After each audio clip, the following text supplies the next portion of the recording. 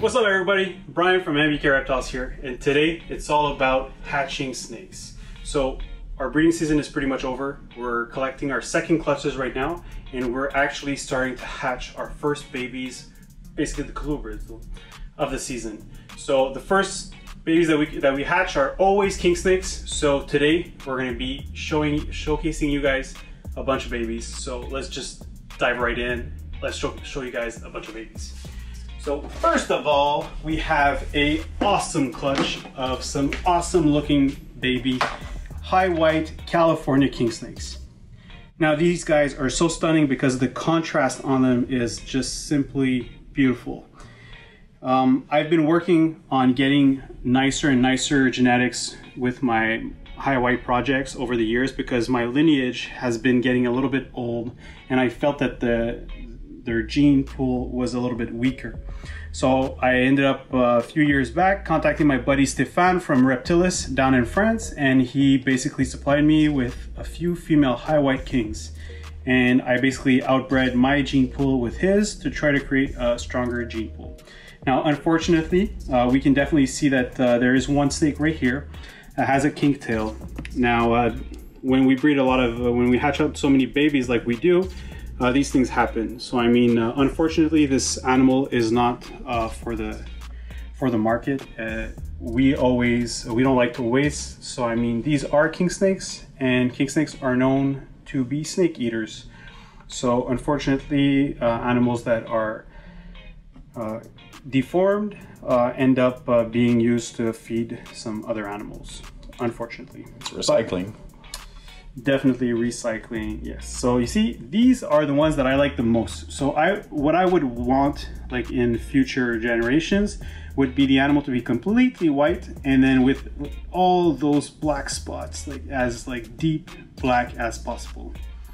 I mean, how beautiful is that? So now, high white kings are one of the animals that in our breeding that is definitely the most popular. So when we post a picture of high white kings, we get so many calls, so many texts, basically people inquiring about these animals. Now we only have a few animals that will become available, so we want to be able to give an exclusivity basically to our YouTube viewers. So if you're viewing this video and a high white Cal King is for you, we're actually offering them for $200.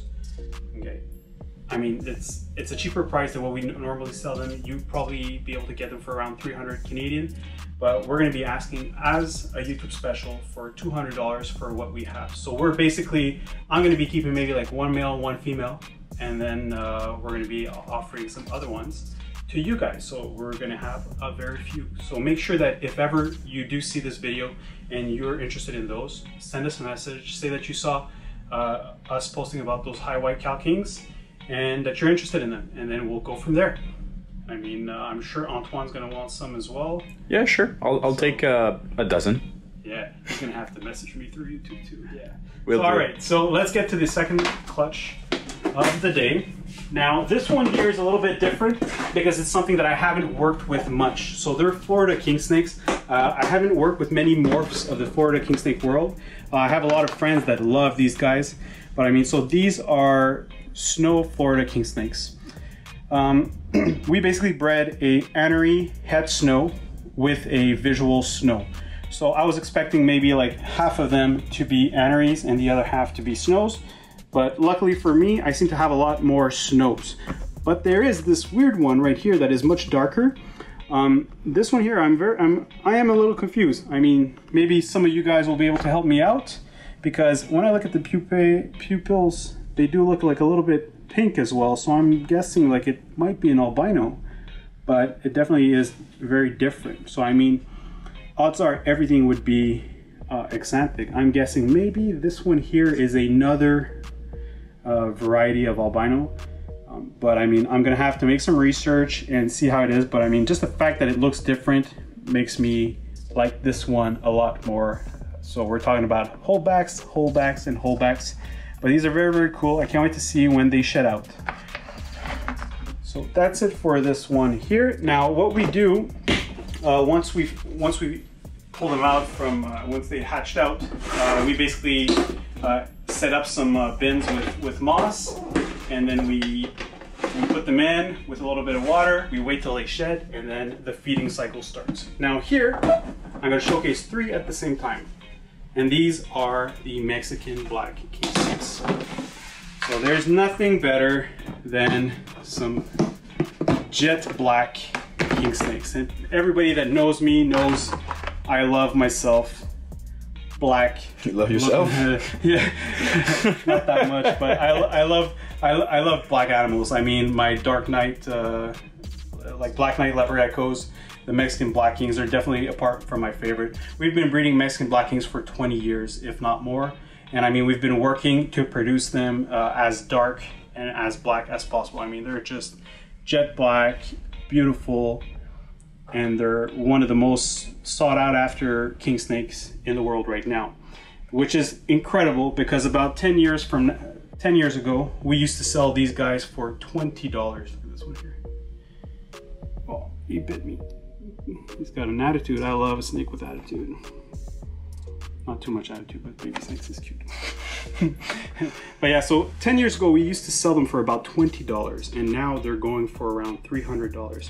I mean, I've never, in all the years that I've been doing this business, I've never had any other species of animal that have like went down in prices and go back up that much, like percentage wise.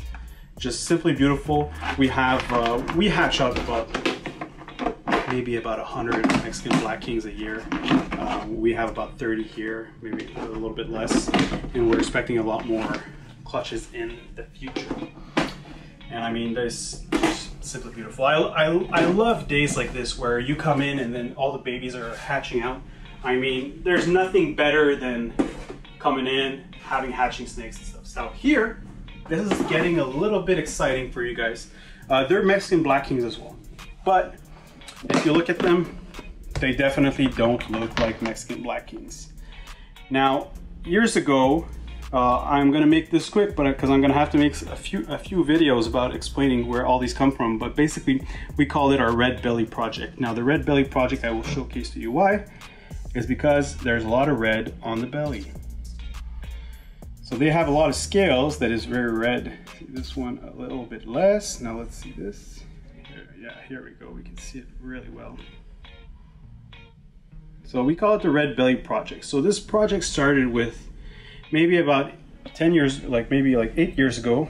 I had a Mexican black king with like one red spot on the belly. It was jet black, but it had like one red spot. And I said, you know what? Why not try to get a black and red snake? And year after year, I basically bred them together and try to produce some babies. So sometimes I had a little bit more red on the babies, but as I've been growing them, then this happened to be the result of breeding the two red bellies together. So it's definitely confusing because when you're breeding for genetics and mutations like we do on a daily basis, you're expecting to see something that you'll actually recognize. So for me here, all I see is a desert king, like a Splendida, or a speckled king, or a little bit of Florida in there, or some not. So it just shows to me that king snakes have been so, like, basically like intertwined, like genetically, like subspecies wise, in the wild. So I mean, even though I had jet black king snakes, like jet black Mexican black kings, they still, like maybe percentage wise, carried a small bit of DNA from desert kings or speckled kings, and that red scale is basically what is coming out of this clutch. So nonetheless, I mean, they're definitely beautiful. We're gonna work on producing, we've been producing those for maybe like 2 years now, and we're gonna work on like getting that red like to become like more and more intense, you know. So we're gonna be selectively breeding these little mutts into producing some awesome looking animals. So it's definitely interesting, but we like them nonetheless, and it's gonna be fun. The craziest part is that this comes from a jet black animal to a jet black animal. Yeah, that is definitely crazy. That's insane, honestly. Here we go. So now, that's pretty much it. I have one more clutch to showcase to you guys. And this is just gonna be basically a teaser. A little glimpse. It's a little teaser because we're gonna have to go really, really deep into it. With our Mexican blacks, like I said, we've been producing them for over 20 years. And our goal has always been about producing jet black Mexican blacks. I mean, it's so important because a lot of people, they don't want any freckles, they want like that black snake. So that's what we've been doing. And I mean, it's the same genetics, same lineage that we've been working for 20 years. It's our same thing. So everything, maybe like, I don't know, like maybe 6-7 years ago, things popped out. It never pulled through. But today, I'm gonna showcase to you guys something. It is just simply incredible. It's a big day today. We call this the Zebra Project. Now, here we go. We see one black, Mexican black, which is basically, we're gonna have to dig deep in today on here. And then another one here. Oh, I'm gonna get dirty now. You like it? There we go. So this is a little bit of something that we're talking about here. You can see like some white freckles on the sides. That's different than the other clutch you just showed. Yeah, which the other clutch, there's a lot of yellowish color to them. And the red belly. And the red belly. Now these ones here, they don't have anything that is red, and they're making it really hard for me to pull through, but here we go. So this is one that's showcased here. Now, I think it's gonna be worth it for me to go and wash those up. I'm just gonna go wash them up. Here we go, look at this. Now this is a blackhead python right here. I mean, I'm just gonna let you witness this. They're perfectly healthy looking animals bred from 2 fully black Mexican black kings. So that's the Zebra Mexican Black Project. And we're talking about the Zebra Mexican Black Project, yes. And you can see the zebra, why we're calling it like this. But definitely a lot more to learn. And that is it for today. And I mean,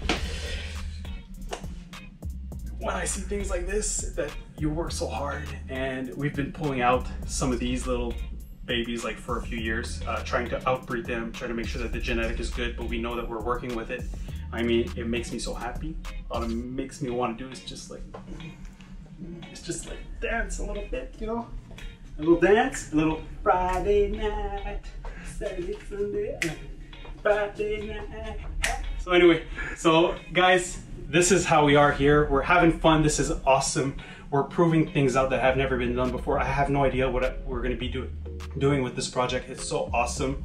I'm gonna make sure you stay tuned, subscribe on this channel, click the like button. You're gonna see some awesome stuff. This has never been done. I mean, these are first in the world. We've been working on them. It's awesome. And I mean, until then, thanks for watching and no stress.